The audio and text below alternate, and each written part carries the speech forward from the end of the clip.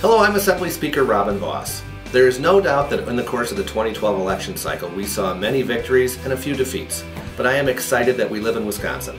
In our state we saw Republicans at every level of government do the exact things that we promised in the 2010 elections. We fought for spending cuts, we fought for tax cuts, we fought for regulatory reform, and we finally put the special interests in their place.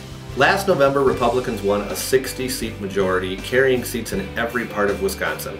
I am so proud of the candidates and the message that we brought forward.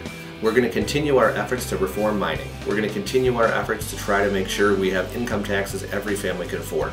Most importantly, we're going to reform regulations, and we are going to make sure every single school can do what it needs to have the kids who are inside of it get the best education possible.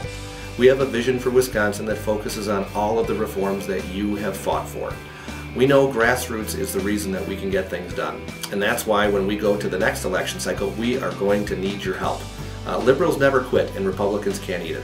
When we look at where we're going as a state, Governor Walker and Republicans are proudly carrying the banner of conservatives. We know what we need to get done, and we know where Wisconsin has to go. The last 2 years has been really tough for our state. Not only have we had recalls, but we've had out-of-state protesters here trying to show everything that's wrong with Wisconsin.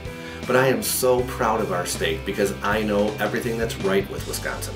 We have a great workforce. We have workers who are ready to go to jobs. We have businesses ready to kickstart this economy. And most importantly, we finally have a state government that's focused on doing the right thing for business and not the right thing for special interests. When Democrats were in control, they focused all of their effort on making Madison stronger.